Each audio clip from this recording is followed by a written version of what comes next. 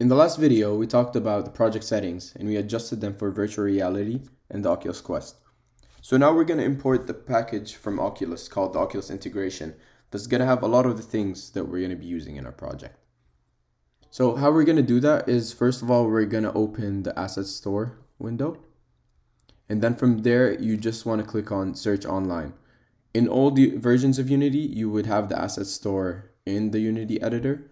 But in the new ones, it's just going to take you to another browser, and from there you can download packages. So just click on Search Online, and then it's going to take you to this window. So once you're in the Unity Asset Store, what you want to do is search Oculus Integration.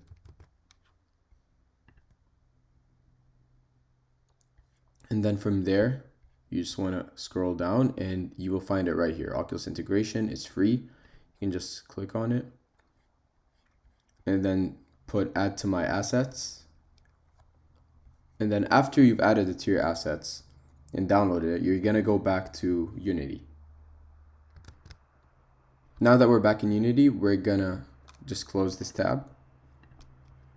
And we're going to go to Window and Package Manager. And from here, you want to select My Assets instead of the In Project one, because that's just going to show you the packages already in your project. I'm going to go to My Assets, and you're going to find the Oculus Integration somewhere under here. And then after that, it's going to give you the option to import. So right now, I'm on version 33.0. You're just going to put Import.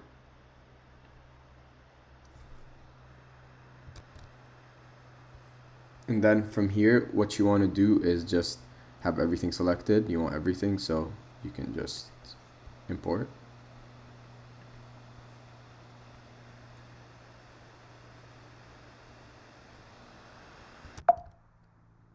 It's going to take a while to import it, but after it's done, you're going to see this pop up and you want to click yes on this.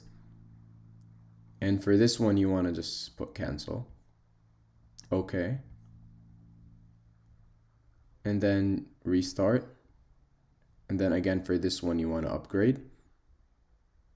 And then restart again. And it's going to restart Unity and open up the project again.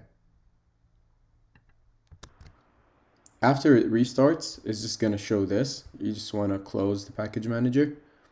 And now we're done with importing the Oculus Integration.